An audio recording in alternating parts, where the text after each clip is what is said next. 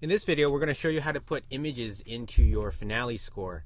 The way you do that is with the graphics tool, and you can just double click on a spot and a dialog box will open up asking you to select your image. We have this Berklee College of Music logo here that we're going to put in, and you can drag it around and move it and resize it if you want.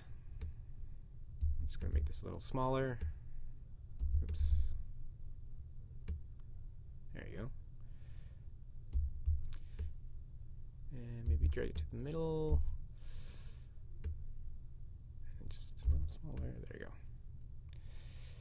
And now we want to move maybe all our staffs down so this image is not overlapping our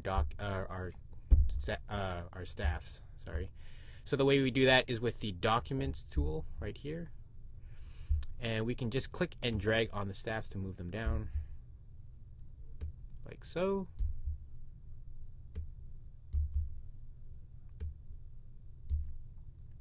And there you go.